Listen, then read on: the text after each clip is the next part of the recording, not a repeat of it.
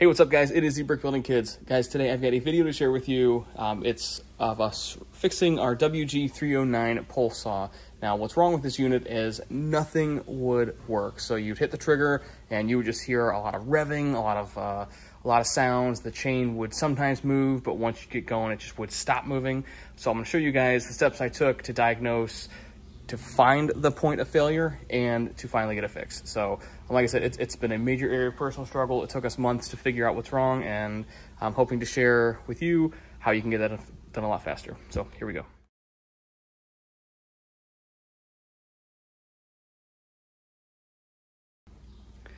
All right, now first, you see my chainsaw is taken apart. So a lot of this, they're all just Phillips head screws. So I just started to take the unit apart to see if I could find any points of failure. The final point of failure I found was this. It is classified by Worx as the big gear. The big gear and bearings. So inside here, there's a bunch of teeth that the chainsaw uses in here to turn the chain to actually do your cutting. So you notice inside here, there's just, these teeth are just gone. So I went to Amazon, I picked up probably 3 or 4 different ones that looked close to this. None of them fit perfectly. So I contacted Worx, and it took a bunch of phone calls and a bunch of emails to finally get one sent to me, which is here.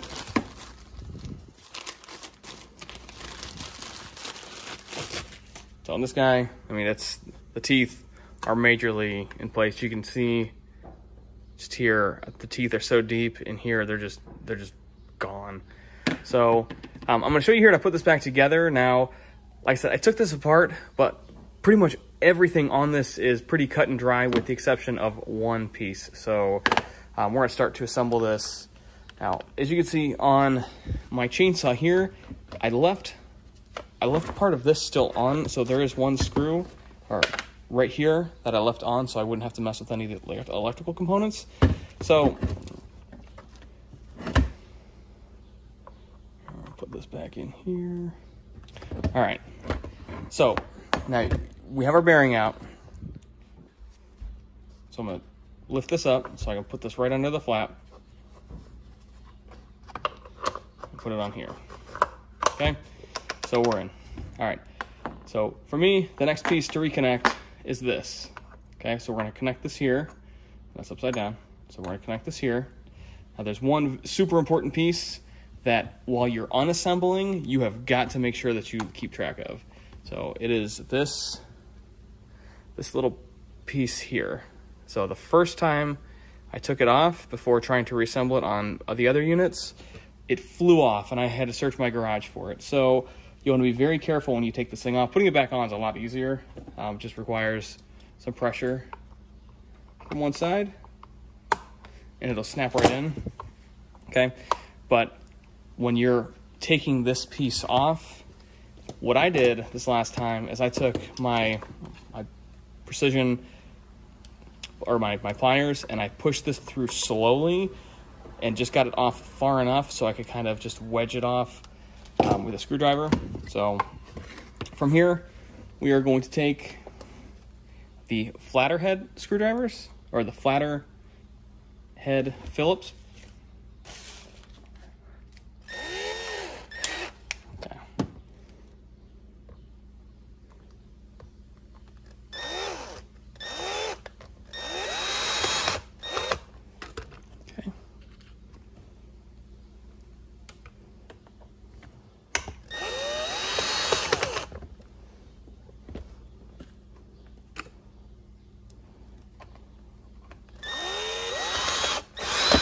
Okay, so we got those 4 here, and you can just still kind of test it to work it, but I mean, it's spinning so much more well than it was before.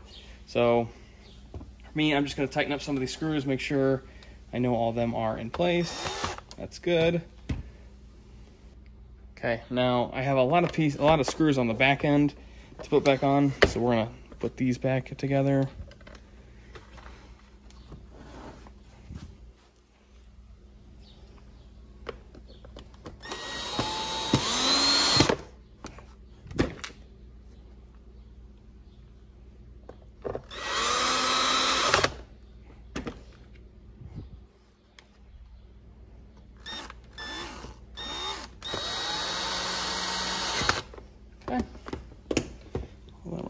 together here.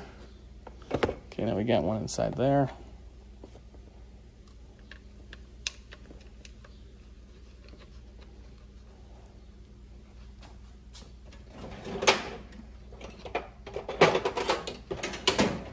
We'll hand tighten that one.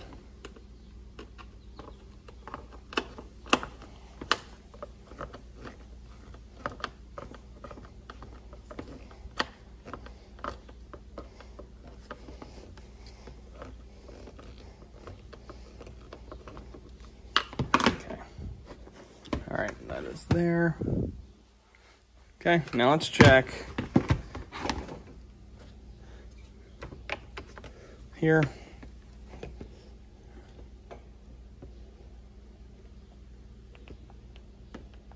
Okay, I've got a couple up top we need. Okay, so there's one here. That one is kind of deeper in the hole, so we're gonna hand that one too. All right, it is tight. Okay.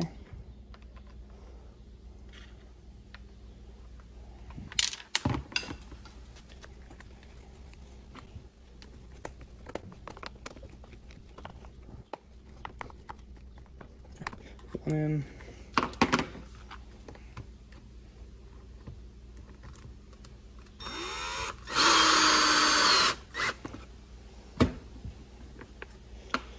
Actually, we're gonna go a little deeper on this one. Okay, all right, we're in. All right, so a few screws left. Let's double check. Okay, so make sure that we have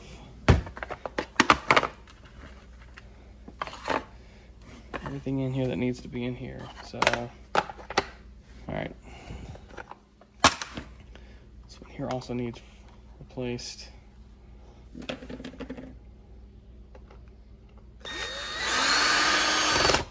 Okay. Okay.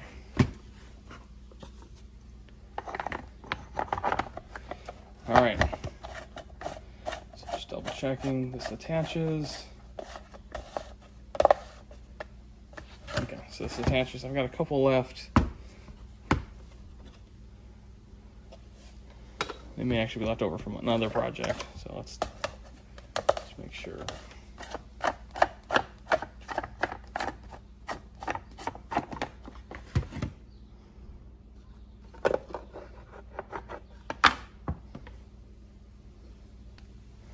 All right, so the big ones are definitely left over. Okay, so took that last screw, put it there. All right, let's get this chain on.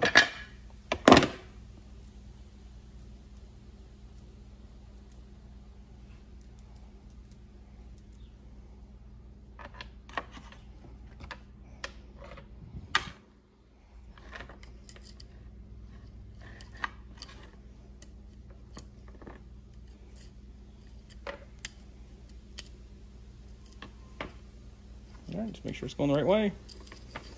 And like I said, this has been sitting out for a while. I've had to come back and forth to this project because I just could not get the right part to save my life. So, all right.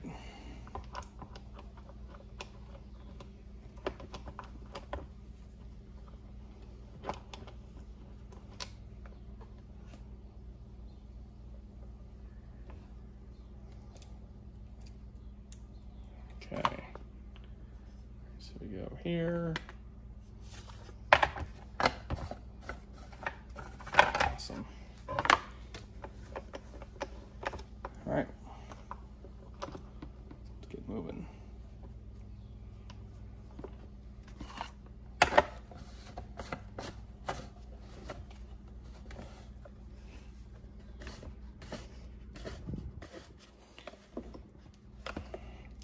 All right, guys, I am doing this as we go. So like this is the best point I've been at with this project in months. So we're gonna connect this thing now and see if this works. So I'm gonna grab an extension cord. and we are going to find out together.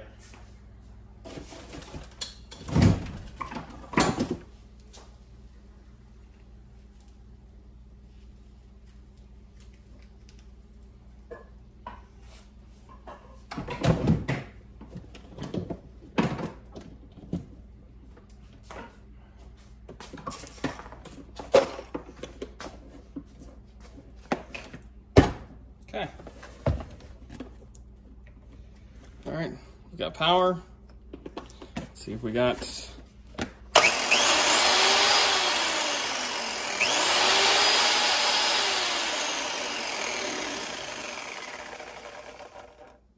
All right. We have got the power now. Sweet. All right. Well, guys, thank you so much for tuning in. Like I said, do not buy any of this Worx. The bearings from Amazon, none of them I purchased were right, even though they said they would fit these models.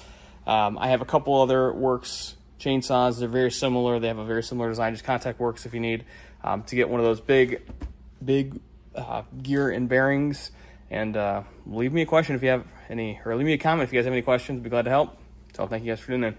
Thanks for watching The Brick Building Kids.